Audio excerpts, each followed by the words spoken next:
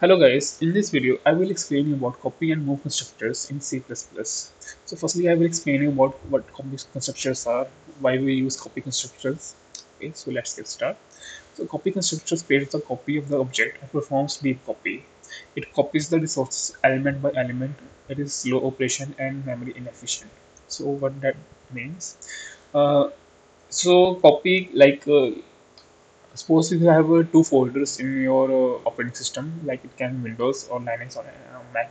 Okay, so let me take the example for Windows. So you have two folders, and in each folder you have in each folder you have one file.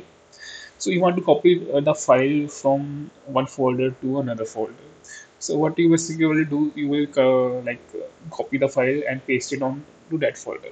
Okay, so by that way you will have two copies of the file, so one copy in folder 1 and another copy in folder 2. Now if we want to move the file from one folder to another folder, what you will do? So you will cut the file and paste it on another folder. So that is the move. So in copy we will have two copies. Okay, in move we will have only one copy. So in move just we move the file from one folder to another folder. So that's the move operations. So in that way, folder 1 will not contain the original file. Now that file will be contained in folder 2. But in copying, both folder will have the files. So obviously, copy will consume more memory. Okay, and move will be like efficient because it has only one copy in the memory. And copying for that we need to copy all the text in the file, all the elements in the file. Okay, we have to perform the deep copy, like we have to perform element by element copies. But in the move, we simply have to move the pointer, like in if you have studied five structures. In five structure, we have five nodes, and in node we have pointers, like from where the data starts in the memory. So we will just move copy the constructor. Sorry, copy the pointer to that folder, and it is very fast process and memory efficient. Okay, so let's understand better by a diagram. So in this diagram we have two operations, one is copy and another one is move. So let's first talk about the copy. So in copy we have two objects, object 1 and object 2. As you can see here, in each object we have resources. So resources can be memory, it can be memory, it can be like input or any input output device, device drivers, sockets, network sockets, or anything else. Okay, so let's assume that as a resource we are assuming one memory. Okay, so so in resource we have a array. Okay, so as you can see here, in this we have firstly we have the pointer here, and then are the elements of array. So these are the four elements. Okay, so if we want to perform the copy operations, what we will do is we will just simply copy the element by element to the another object. Okay, so as you can see here, we will this is element 1, and I will perform the copy element to the corresponding element 1 of object 2, and this is element 2 of object 1, and I will perform the copy of the corresponding element 2 of object 2. So this will go on till element 4. Okay, as I have mentioned here, in the step 1 we will just copy the elements. So this is called the deep copy. Deep copy means we perform the element by element copy. Okay, so that is a copy operation. So in the move operation, we do not perform deep copy, we perform shallow copy. So in the shallow copy, what we do is we don't perform the element by element copy. We just simply copy the pointer address of the memory to this object 2. So by that way, we do not perform we element by element copying of the elements. So by that way it is more memory it is memory efficient. Obviously, it's memory efficient because we do not need to create the copies of the elements, and it is also fast because as in the case of copy, we need to perform the copy for the all four elements. So in this case, we just need one copy. Okay, so we just need the copy of resource pointer. So that's the step one. In step one, we perform the copying of the pointer. In the step two, what we do is uh, so this is a move operation. Okay, so in the move operation, one object will have to lose its resource and give the resource to object two. Okay, so to lose the resource of object one, we have to set the resource pointer to null ptr. Null ptr is basically a null pointer. So we have to set the resource to null ptr so that only object 2 will have the access to that memory location, to that resource. Okay, so that's the move operation. So in the move operation, we have two steps. First, step number one is copying the pointer, resource pointer. Step number two is setting the original resource pointer to null after copying it, so that only object 2 will have the access to that pointer. So that's a common sense because move means we transfer the ownership of one object to another object. Okay, so now let's give me an example in Visual Studio. So let's go to the.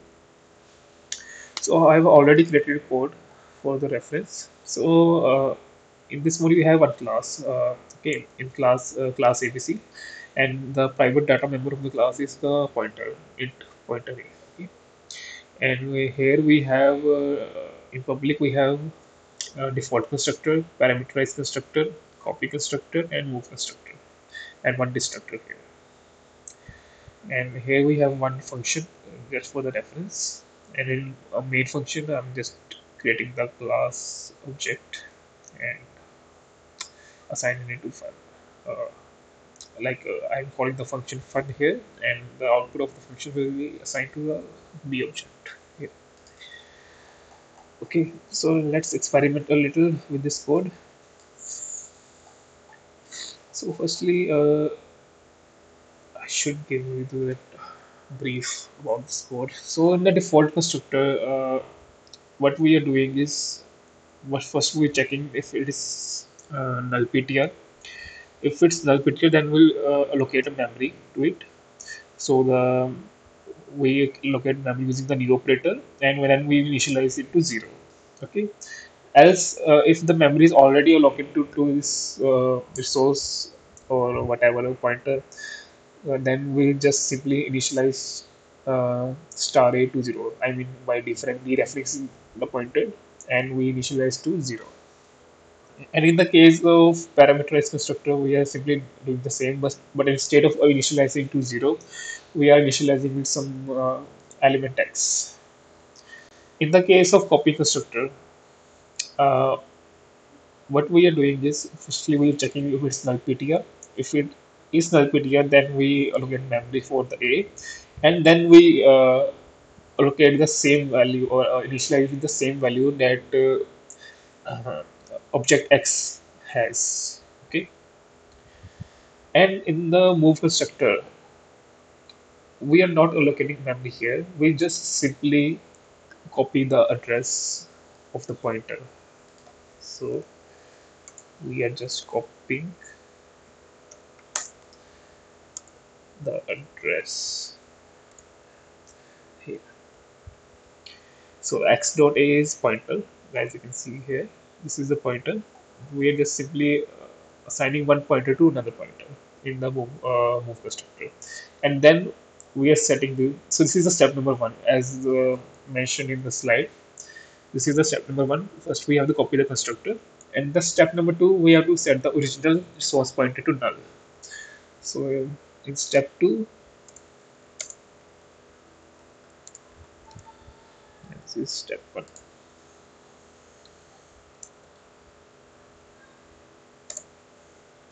Okay, so in the step two, we are setting the original x dot a equal to null ptr. That's why we don't have const here, because we are modifying the value of x.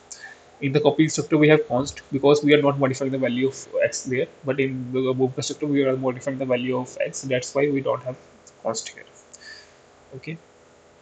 So if you like to know more about const references, you can check out my another video. I have made the video regarding the const references. So, and in the destructor, first I will check that if if the memory is located, then only I will destruct the memory. Otherwise, simply I can't destruct the memory. Okay. So if the memory is allocated for the A, then I will call the delete here. So it will just release the memory and to avoid the memory leaking. And this is the function ABC fun. Uh, in this, I am just simply declaring an object using the parameterized constructor here and simply return the object here. So now let's try it. Firstly, I will give you the example of copy constructor. Okay. So do this. Firstly, I will declare a variable object A, ABC with the value of 6 here. So we can take 7. Now I will declare one more object B, and I will copy the object A to B using the copy constructor. Like this. Now if I debug this,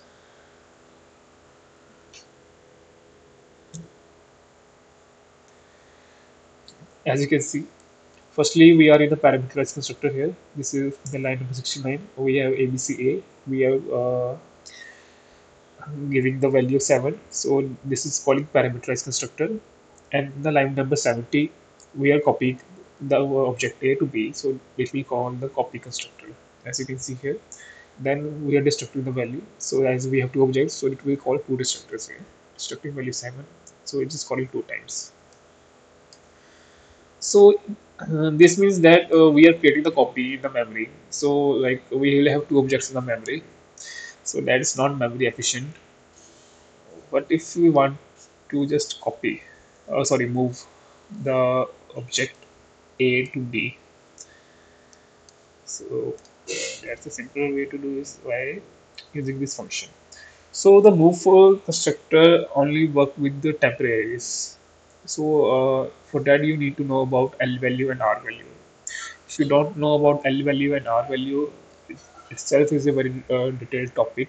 So it deserves another video for that. So I will explain you about L value and R value in some another video. So to give the brief, L value is simply a some variable. R value is some temporaries like in this function I'm declaring the object A. So this is a temporary object because it will get destroyed when I will step out of this function. Okay, so it will get destroyed. So it is a temporary variable. So it is R value. R values are used in expressions like when we calculate some expression, then we have R values in that, and L values some variables that we have declared. Okay, so to invoke the move constructor, we need to do the copy using the R value. So that's why it has two parenthesis operator here. So it indicates we are accepting the R value here.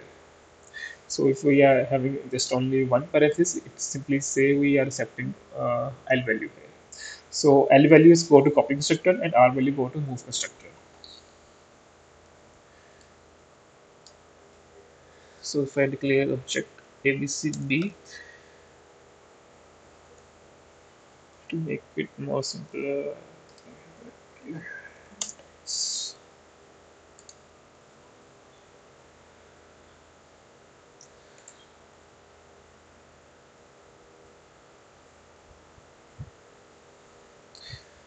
so let me modify this function a bit. Now instead of giving this only the constant value 6 here, I will give the value x here, and I will pass the value from the main function. So if I want to, previously I was copying the value 7, so let's transfer the 7 here.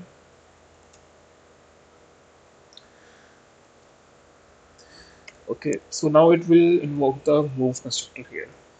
Why move constructor? Because we are creating, this is a temporary. Firstly, we will invoke the function fun with the value 7. Then it will declare a object abc a, and it will invoke the parameterized constructor here. Then when it returns, the objects destroy. So this is a temporary. So it is a temporary object, and this object come here and it transfers to the B. So we will not perform the copying here. We will just move perform the move operation. So it will transfer the ownership of object this object A to this object B. So it is a fast and memory efficient. So let's try this.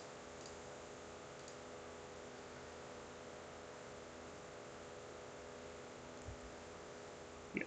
As you can see here, first we invoke the parameterized constructor with value 7, and then we are in the move constructor, as you can see here, and we destruct the value 7. Now you must have one question like why we have only one destructor here, but it should be two. Yes, that's the like how move constructor is working here. You can see here because we have just one object A. Okay, so that's called the parameterized constructor here. Then we transfer the object A to B. We do not perform copying here. So that's why it has only one object in the memory. So that's the meaning of move. Move means we don't perform copies in the memory.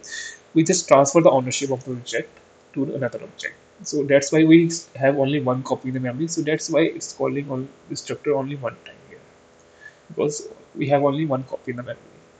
So that's how the move constructors work. So this is all about the copy and move constructor. I hope you guys really enjoy this video, and yeah, I will keep posting another new videos in regarding complex topics. So yeah, thank you guys so much for watching this. See you soon.